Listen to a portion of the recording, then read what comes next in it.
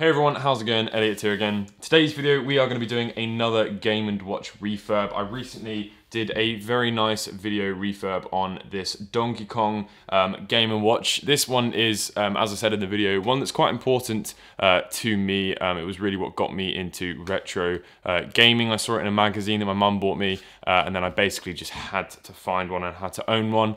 So this was sold to me for a very good price from my uncle, or my distant uncle, I think, Colin. So if you're watching, Colin, big thank you. This is a Snoopy tennis Nintendo Game & Watch. Now the reason I was very interested to do a video on this one, if I just make this a little bit brighter, is there's a lot of dirt in the side of the screen.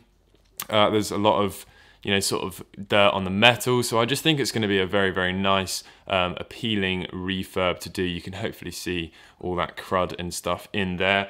In terms of actual functionality, he said he doesn't remember it not working, so I've got two batteries here. Let's go ahead and pop them in. It has got the official battery cover, which is rather nice. It's also got the little stand at the back. I should also point out this is the CGL version, which was a company that sort of outsourced and sold these, distribution company. There we go. How cool does that look? These things are really the pinnacle of Nintendo retroness, I think. They really are just absolutely gorgeous. Okay, so let's go ahead and play a little bit of this and see if it works. All of the sprites seem to be on there nicely, which is always a good thing.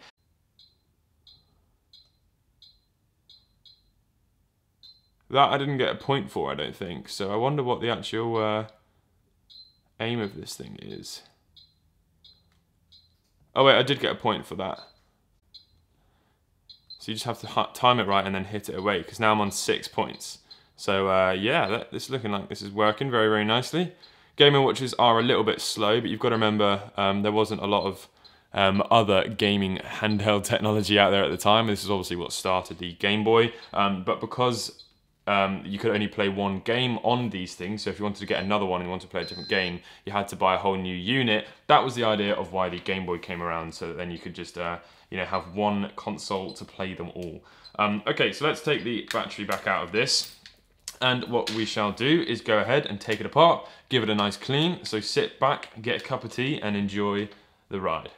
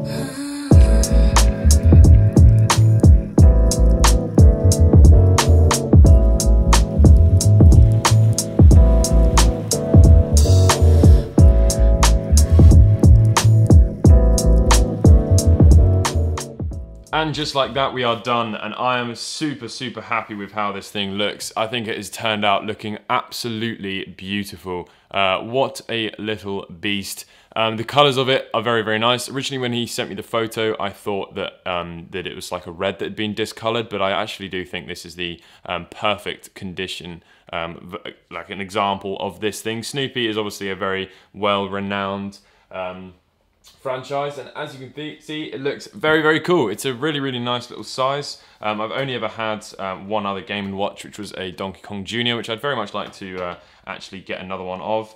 It's a really fun game as well. I've actually been just playing quite a lot of it. It's a very nice little game. You know, it doesn't really require a lot of thought. If these things weren't so expensive, they would still be the perfect little pocketable, portable, you know, bus bit of gaming. Obviously, you can get the you know, the emulation on your phone. You can also get a Nintendo DS collection, and I think even on the eShop you can pick up some of these little games as well, which is cool.